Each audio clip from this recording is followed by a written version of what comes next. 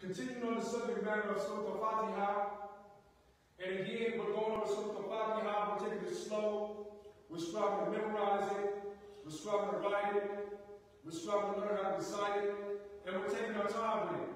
Some may say, oh, Surah Faatihah, that's a simple sounding surah, or everybody knows Surah Faatihah, oh, that's for babies, whatever. But as Rasulullah sallallahu alaihi wasallam said, Surah Faatihah is the best surah in the Quran, the most powerful surah in the Quran, if we but knew.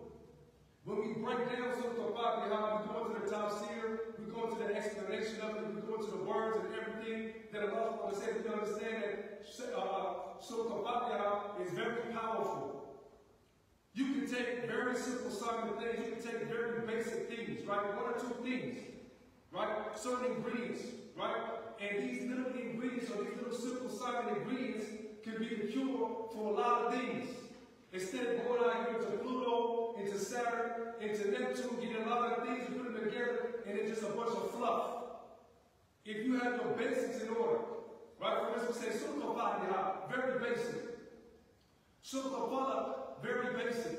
Surah Naas, very basic. Qul very basic. Ayatul Kursi, very basic. But if you take those 5 surahs, or even Wal Asr, as Imam Shafi'i said, Surah Asr, suffice. Wal Asr will be suffice. You take these bare basics, these bare minimums, right, and you understand these basics, man, you'll be solid, you'll be locked, you'll be good.